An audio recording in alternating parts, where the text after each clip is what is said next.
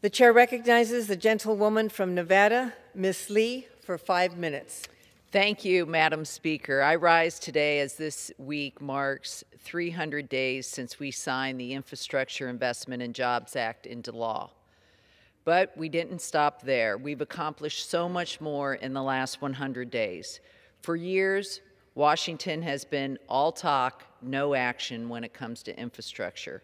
Congress after Congress, president after president, all promised to finally tackle our nation's crumbling infrastructure. But this Congress finally delivered, and delivered with bipartisan support.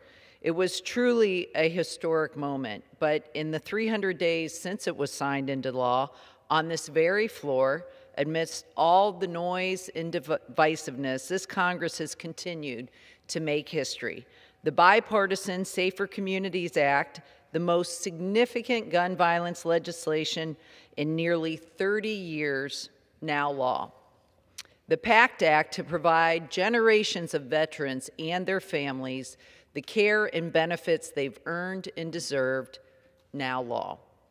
The CHIPS and Science Act, which will allow us to compete with China, boost our supply chains and American innovation, and bring jobs back to America, now law. And the Inflation Reduction Act, the biggest step our country has taken to tackle climate change while also delivering lower prices for prescription drugs and expanded access to affordable health care. This too, now law. Nevada was ground zero for the economic devastation of this pandemic. Nevada is also ground zero for the most urgent effects of climate change, but Nevada also stands to gain the most from the Inflation Reduction Act. A record 14.5 million people and more than 100,000 Nevadans have signed up for coverage through the ACA marketplace. Now, that coverage will be even more affordable with the expanded tax credits in the Inflation Reduction Act. Medicare can finally negotiate lower drug prices, which means savings for our seniors and every single taxpayer. And not only that, the Inflation Reduction Act caps out-of-pocket costs for Part D drugs and insulin for seniors and individuals with disabilities on Medicare. All of this means better, more accessible health care and more money in Nevadans' pockets. But I'm also incredibly proud that this bill will tackle our climate crisis and stand up for Nevada's future. The West is facing the worst drought in 12 centuries, and in my district, the dire situation at Lake Mead is making headlines all over the world.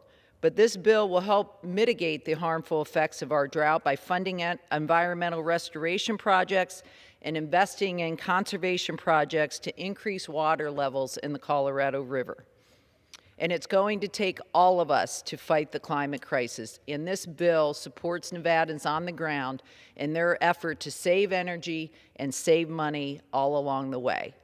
You need to replace a stove or a refrigerator. You need to install solar panels or perhaps buy an electric vehicle. This bill will help you with direct rebates to buy more energy-efficient options. Overall, Nevadan families that take advantage of the clean energy tax credits could save more than $20,000 in a single year.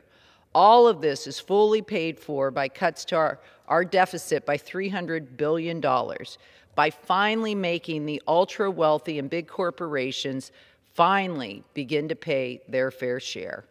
And let me be clear, not one person earning less than $400,000 a year will pay a penny more in federal taxes.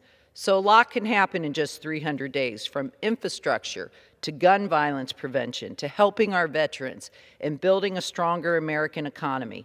But the Inflation Reduction Act is perhaps the biggest achievement of this Congress, and House Democrats delivered it alone. Not one Republican voted to lower the cost of prescription drugs and insulin. Not one Republican voted to lower health care costs. Not one Republican voted for a fairer tax system. Not one Republican voted to put people over their politics. The fight continues, and House Democrats will do everything in our power to deliver the results and put American people first. And with that, I yield the balance of my time.